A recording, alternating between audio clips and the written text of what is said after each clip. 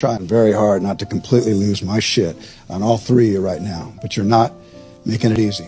The elephant in the room is this, and Dr. Shem, you kind of alluded to it in House of God, but didn't go down that pathway.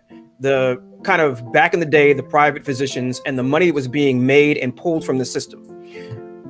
We then fast forward, and I promise you, I won't spoil Man's Fourth Best Hospital for those who haven't read it.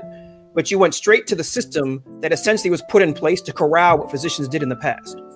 And so those screens, that billing, all of those things are to curb physician behavior for the kind of rapacious system in which, you know, billing was completely out of control. You'd have, I mean, and I've done enough medical history to understand kind of what happened back in those days. And again, I'm not here to blame physicians for our current position. But you have to understand that all of these systems that you're talking about are just control mechanisms. It's just, make this akin to the Matrix movies. All this is just systems of control to control physician behavior, to take scarce resources and allocate them.